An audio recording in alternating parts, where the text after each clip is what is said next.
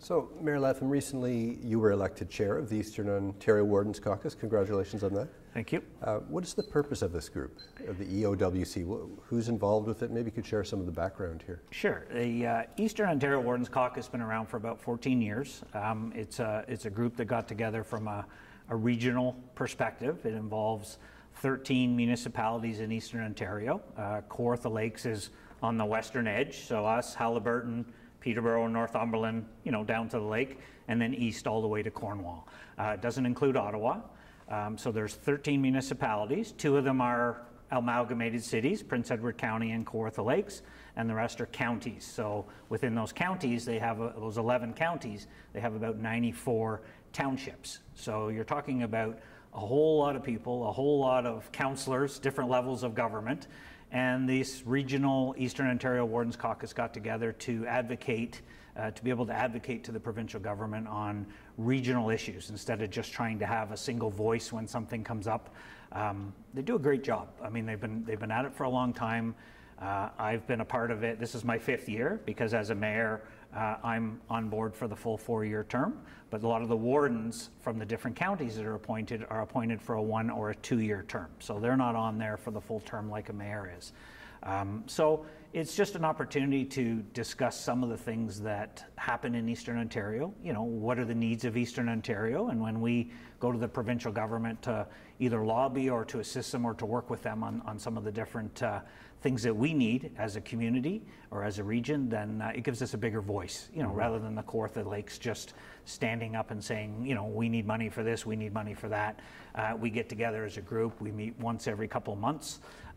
We meet at various areas around the city. We'll be hosting them in Kawartha Lakes here this year in October, but it gives us a great opportunity to talk about those regional issues and sort of put together a good working plan on, how do we get these concerns or requests, in front of the provincial government. And the government has been very respectful of the Eastern Ontario Wardens Caucus, has done some great work, implemented some great things over the last bunch of years, and as a result of that, they look at the Eastern Ontario Wardens Caucus for guidance on, when they're looking to make some changes or regulations or legislation.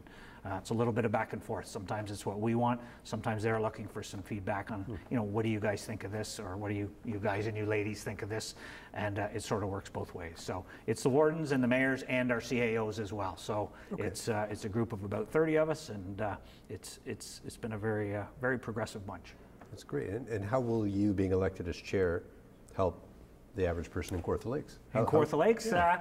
It's not necessarily for the Kawartha Lakes. I mean, it's more work for me. So, right. That's how it helps me.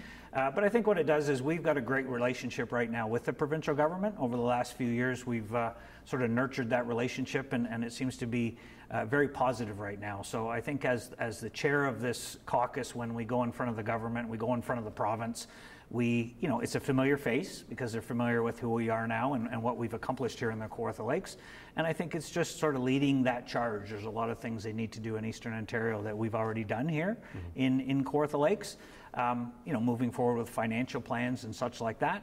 So I think the province respects that, and I think the other wardens and mayors from some of the different areas respect that as well. So, anything that can keep the Kawartha Lakes sort of at the forefront and recognition-wise in front of the provincial government, I think is a win for all our residents as we move forward with those needs and wants, right.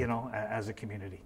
But I think in terms of helping individual residents, I mean, the Eastern Ontario Regional Network project is aimed at enhancing, for instance, cell and broadband coverage, right? Yes, it is. So I think there's some tangible benefits there then perhaps for the average person here too. Absolutely, and for everybody in Eastern Ontario. I mean, right. That's a huge problem in rural Ontario, right? And a huge concern. And the Eastern Ontario Wardens Caucus has identified that as our #1 priority. So when you think of all the issues these 13 counties and cities have in Eastern Ontario, all of us have identified the rural broadband cell gap funding as the #1 issue. So when we go to the province, and we've been beating on them for the last year and a half to get this program moving forward, I think that carries a bit of weight. We all have our issues, but the fact that we've put those other issues aside and said this is our #1 priority right across Eastern Ontario. There are 750,000 people in these counties. There's another 450,000 in the towns and the cities, you know, the Kingstons and the Cornwalls and the Bellevilles and such. That mayor's caucus, they have their own caucus. Their priority is the cell gap and the broadband as well. So I think the federal and the provincial government gets that this is a big concern for rural residents, City of Kawartha Lakes included. So what's the impact here for public safety, let's say? Public safety is part of it with a cell gap, obviously. If you think about driving down the 401 and you see an accident and you get on your cell phone to call for help and there's a cell gap and there's no cell phone coverage, I mean, that's, I won't say it's common, but there are quite a few areas around Eastern Ontario.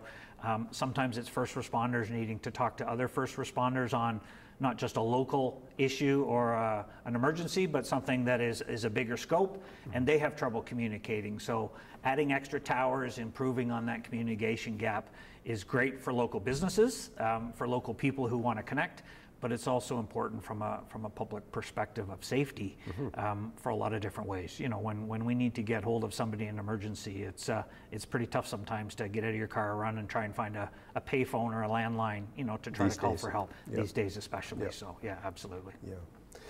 What's the impact here for local businesses? I think it's a big win for local businesses if we can move it forward. About five or 6 years ago, there was Eastern Ontario Warden's Caucus originated a plan with the federal and provincial government to increase the broadband capacity, and they did. They sort of moved that capacity from this, you know, to this, and they brought it. And then it's up to the regional, local providers to, you know, to get that out to the neighborhoods and to the different communities, and sometimes that's a challenge as well.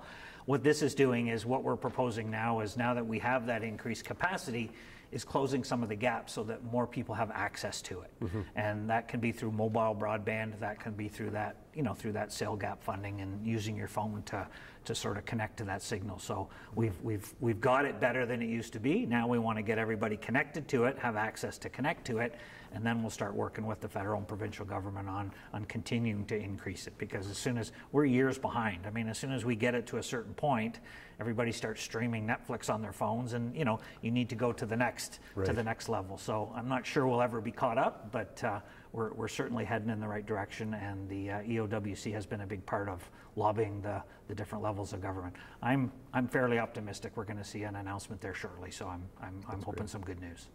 That's great. And this group, this EOWC, was that self-organized by the various counties and so on that came together? Yeah, that's a great question. And you know what, I don't know the history of where it started or who came up with the idea to, you know, to get a regional organization. I know they were one of the first in the province. There is now a Western Ontario Warden's Caucus that, you know, that does some good work for Western Ontario as well. The Eastern guys have sort of seemed to be at the forefront as far as organization, and in the last few years, we've come a long way in taking that list of priorities, which can be, you know, when you think of all these different organizations and different areas in the province, they all have their concerns. How do we get that, you know, when you go talk to the provincial government, you can't, here's the 20 things that, you know, that we need help with. You need to get that down to something manageable and sort of work with the province on how can you work together, you know, to meet these goals. What's a win for us is a win for the province as well. So well, that sounds great. And